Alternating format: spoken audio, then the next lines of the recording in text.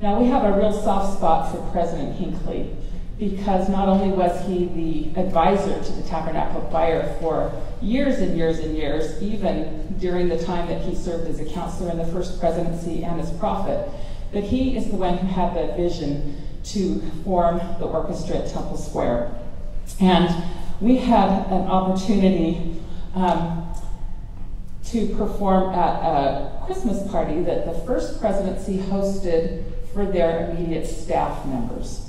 And we were really pretty much in awe over that idea that we would be in this lunchroom with 12 people, 3 of which would be the first presidency of the church at that time.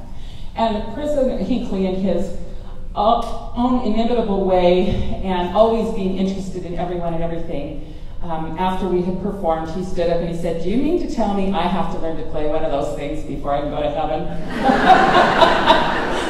And we quipped a little bit about that, and he said, "What's it like? It looks like you're playing on glass." And so I told him that actually, as a harpist, you need to develop calluses. So as soon as that performance was over, he made a beeline over to check out what calluses were like on a harpist's fingers. And then President Faust came, and then they wanted to try the flutist's fingers too and see if she had calluses.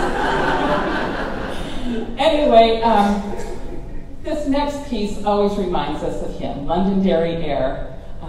We know it was one of his favorites. It was performed at his big, widely celebrated 90th birthday party and 95th birthday party. It was one of the pieces chosen to honor him at Music and the Spoken Word the week of his funeral.